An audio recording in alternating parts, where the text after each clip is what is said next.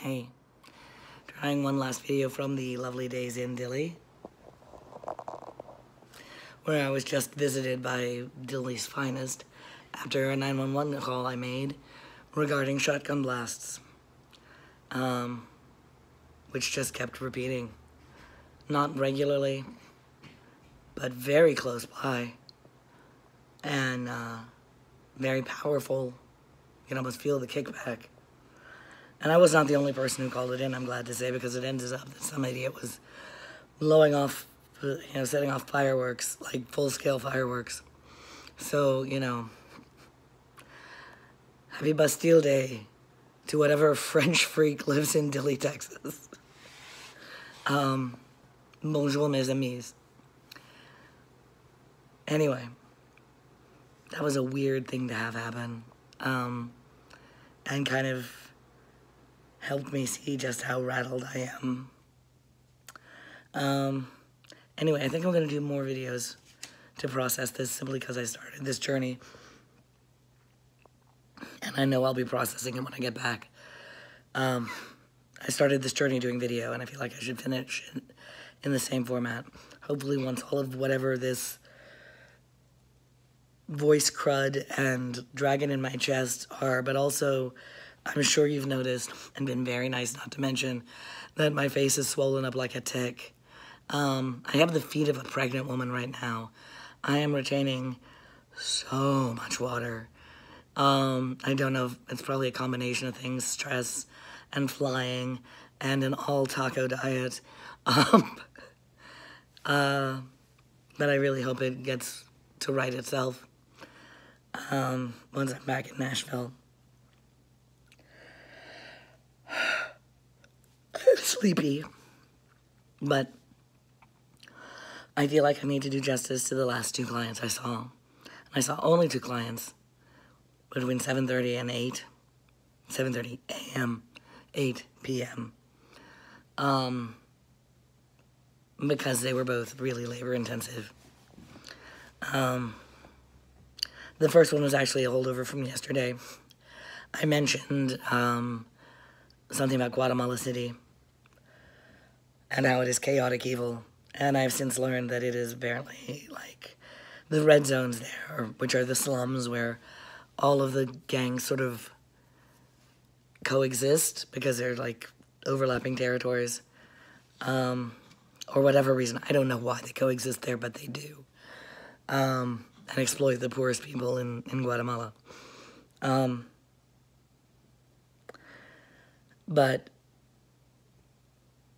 they may not be coexisting so much given how many murders there are. In any case, in El Salvador, if you see a gang shooting, they will send you a warning about never, ever talking to the police. And if for any reason they think that you're a threat, they will just fucking kill you. And if they thought you were a threat before, they will absolutely fucking kill you right then. Whereas in Guatemala, my client had seen more actual murders, countless corpses, but more actual murders than she could remember. But she remembered that she had her baby with her for 5 of them. So, and the very strong understanding is don't say anything. Don't ever say anything. On top of that, she had a horribly abusive domestic relationship. But that had ended, and the guy was leaving her alone. She'd been abused all through childhood by a grandmother who beat her whenever she acted up, did something bad, is what she said. And when I asked for examples of what was bad, she said it usually was if she and her cousin, who lived with his grandmother, if they came home from school and started playing in the yard before they went in to do their chores. That would merit a beating. With a belt. And despite the fact that this woman had to quit her job because She was being extorted for so much money that she couldn't afford the weekly, that she couldn't afford to pay the 5 quetzale extortion to get on the bus in rush hour on the way to and on the way from work every day as well. Speaking of the bus, she reported that she was not masturbated on the bus every day. Maybe just 2 or 3 days a week. It was very crowded, she said. And that was always the excuse they gave. They couldn't help themselves when they were up against such a beautiful, beautiful woman. She is a really beautiful woman. She's a stunningly beautiful woman. She's a woman who would make anybody in their right mind stop and turn around. And as a result, she's had a lot of sexual harassment, of course, but she's had a lot of harassment directed at her because the features that make her so very beautiful are her indigenous features. She has, comes from a small indigenous village in Guatemala, the kind who you see on postcards that are up in 10,000 villages, right? And kind of crap. And then she would get horrible comments about her heritage, but not enough to, not the sort of discrimination, racial discrimination, that didn't rise to the level of actionable for asylum. Possibly just because she is... I don't let that bother me, she says. And I know where she's coming from, sweetie. But that doesn't mean it doesn't bother you. And I actually said that to her.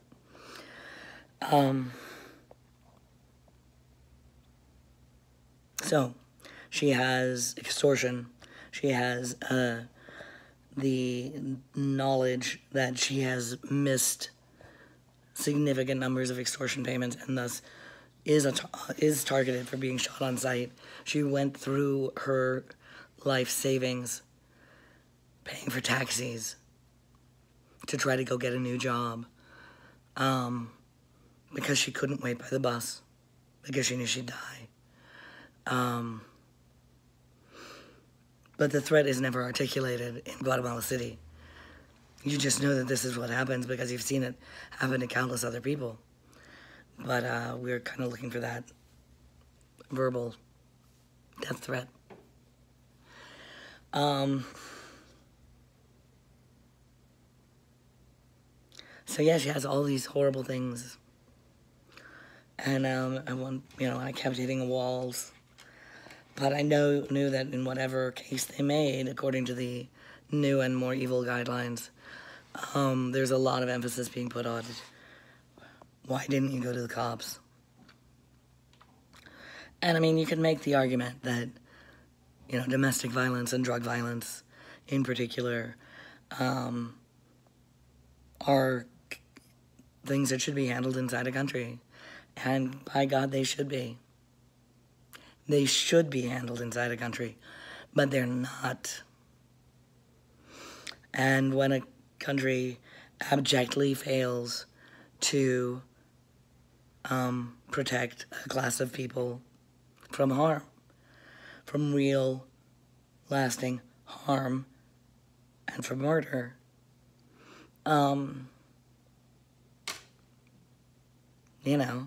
we're basically saying, I'm sorry, your government is completely dysfunctional, possibly because of, decades of puppet regimes and civil wars that we stoked or armed one side or the other in.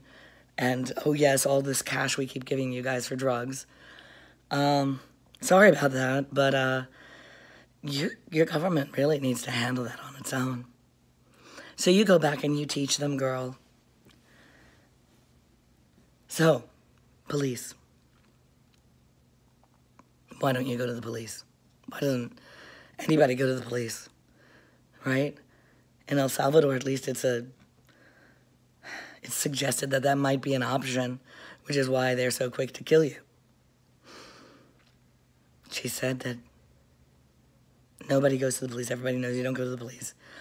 And that one time in the recent year or two, I think, I have to look at my notes and I'm not going to do that.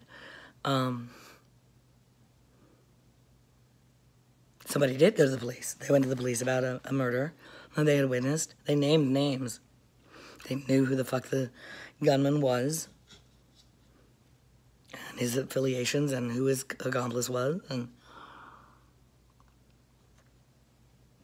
the gangs, in response to this, apparently acting in concert, went through this red zone and on motorcycles in the middle of the day and just started massacring people, children at parks, and people coming out of church, people waiting at bus stops, anywhere where there's a large group of people. They killed everybody and they tossed down a card, postcard kind of thing, I guess, pamphlet, placard, whatever, that said, this is what happens in blah, blah, blah, blah neighborhood when someone goes to the police. This is what we will do. Unfortunately, that is the only part of her case that is bad enough to pass scrutiny. I couldn't find it. And I went to other attorneys, and they went through the case. There's so much there, and it doesn't add up to a valid asylum claim. So when it was lunchtime, she was actually supposed to go to her interview. I went with her. We requested more time for prep. They agreed to give her a reschedule for next week. I won't be with her, but that's okay, because after lunch, when she came back, we had agreed that she would go to one of the staff people there for a set of fresh eyes and for that level of perspective, that they have, because they just have done so many of these cases. Maybe they can see something that I just wasn't seeing, or that they weren't seeing when I talked to them about it. But you can live in actual hell. And it's not enough for us. Because the gangs that we literally exported to Central America in the 90s, and the drug trade that we fuel, and the damage that we have wreaked, and the fact that we're fucking neighbors and supposed to be the lead country in the West, I mean, the argument is we can't airlift in every poor kid in the red zone. Yeah, I guess in theory we can't. Have we tried? The afternoon case started off seeming similarly impossible. Things weren't adding up. And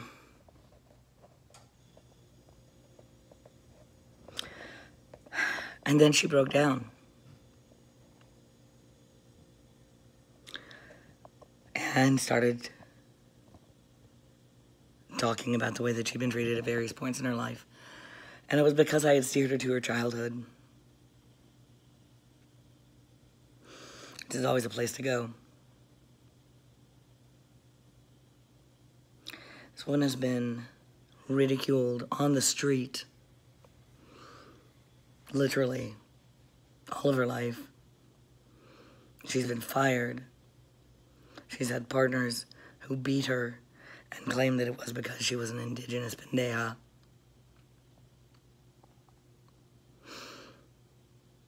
When I asked the Guatemalan woman, this woman's from Honduras, But when I asked the Guatemalan woman in the morning, when she said that, yes, because she is indigenous,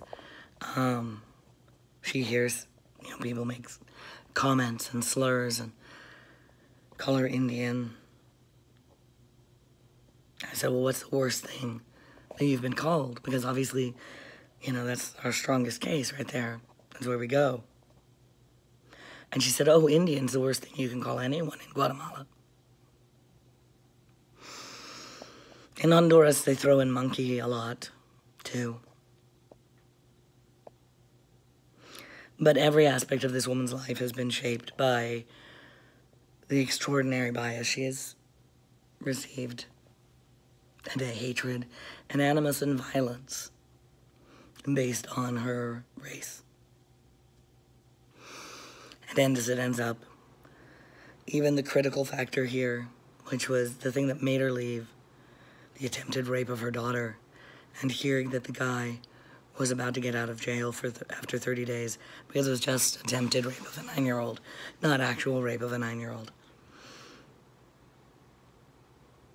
The thing that made her leave was that she heard he was getting out and that he had sworn to kill that Indian bitch and her Indian kid.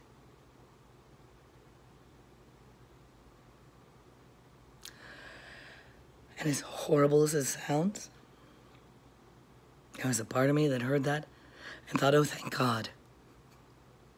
Oh, thank God you've been treated horribly all of your life because of race, and not just because you live in extraordinary poverty in a hell war zone, right? Fleeing from war is supposed to be one of the things that we created asylum for. But we don't recognize it as a war when it's, MS-13 and Barrio 18 and little bastard stepchildren all over the place.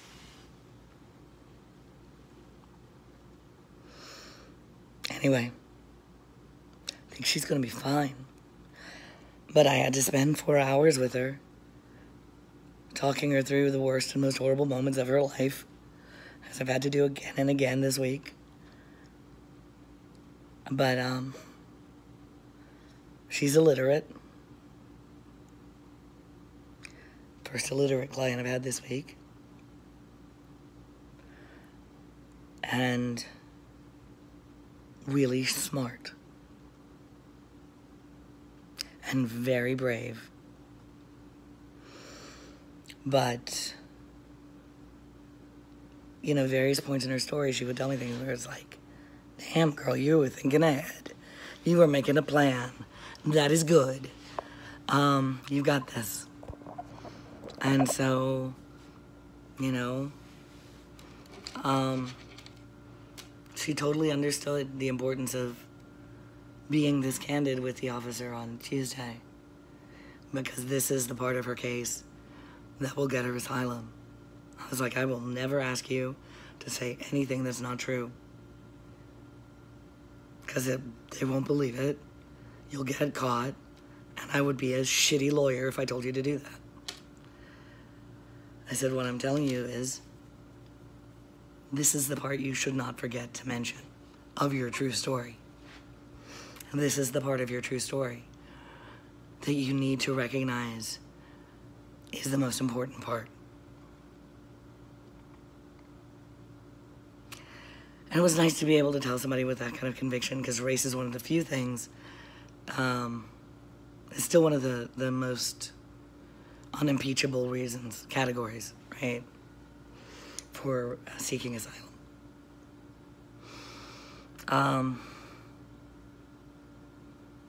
And I told her I was sorry that I made her think of these things and talk about them. And that I hope very soon she's able to forget them entirely and never be reminded of them again. But that while she's in the asylum process, it's part of why she's eligible for asylum. And then I told her to think about the good people who she had mentioned in her story. From the really nice neighbor when they were growing up, and their parents were both working all day, and they couldn't afford to go to school, so they didn't. And she was helping take care of her, babies baby brothers and sisters because she was 6, and that's one of the older ones. And so they were running around in the street and getting harassed and called names. But they had a very nice neighbor, a lady who would invite them in and would help with diapering and changing and feeding the babies and would make them rice and beans. So I told her to remember her. And this woman then, all of a sudden, she's been so tough. When I say she broke down, I mean a couple of tears rolled down and she was very hesitant to speak. But all of a sudden, she was just sobbing openly when I told her to think of that woman.